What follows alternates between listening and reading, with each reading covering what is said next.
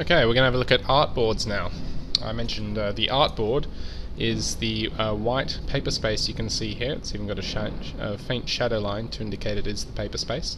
And we can edit it using the artboard edit tool, but one way I prefer to do it is to go up to Document Setup, which we had a look at just before, and click the Edit Artboards option, which selects the initial artboard and it activates the Edit Artboards tool.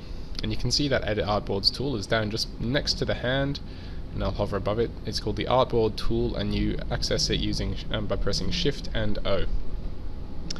Okay, now the benefit of having an artboard tool, which is new to Illustrator CS5, is it allows us to treat artboards much like we would geometry. So if you'll remember, we set our rulers to millimeters, and that would mean that the size of this artboard is 594, and you can see that in the width of the artboard, and the height is 841. So with the artboard selected, we can go and edit this this number up here to be exactly 594, which will reshape it a tiny bit. And if we wanted it to be a landscape A2, we could put that at 420, which would halve the size, and it would make it a A2.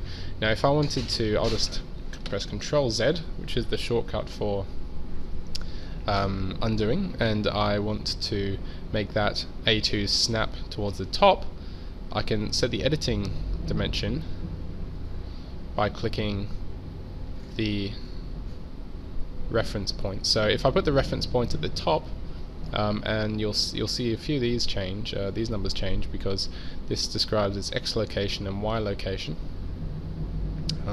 If I go and change that to 420 now, you'll see that the A2 pops on at the top, and I might want to then copy this artboard down, make another artboard, so I've got two A2 sheets, and so I'll press hold. Now these are all transformation, basic transformation techniques you'll learn as we go along, and then I'll click, and then I will drag down. You'll see that the artwork is being dragged with it,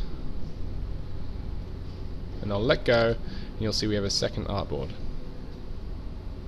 Okay, now I'll just undo that, and I'll show you how we can draw another artboard. So I will just click and draw using the artboard tool, and I'm using the smart guides here you'll learn about later, and you'll see we can draw any number of artboards in our panel presentation, and we can have them set up just as we would want them to be set up on the wall when we pin this stuff up at our final critique. Really useful stuff. Okay, so a couple more options I'll show using the artboards that make it really useful is the cross in the top right hand corner of an artboard allows you to get rid of an artboard quite easily.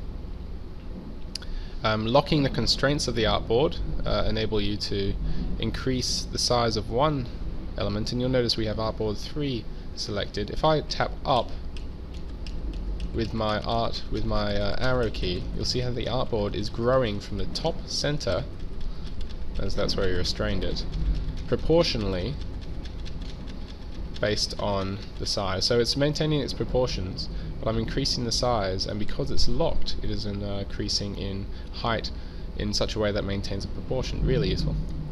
Okay, a couple of other things. The artboard options. So all in the control bar are all the options for the artboard once the artboard and the artboard tool are selected. So we can change the name of the artboard, which can be quite useful.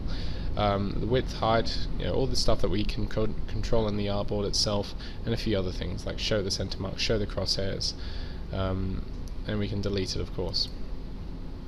This button here is extremely useful, and that's Move Copy Artwork with Artboard. You may have noticed that this, if I choose this artboard here and I deselect that and I drag it down again, it does not drag a copy of the artwork. So I can treat this as my A1 panel if I delete the other two by pressing delete.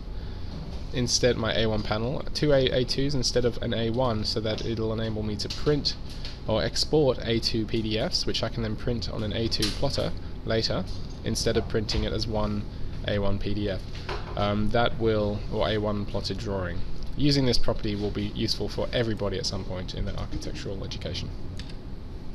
There's not a lot more to show you apart from creating a new artboard, delete, but there's many ways to go about those things, and showing the center mark, crosshair, a few options you saw in the artboard options. but that's about it.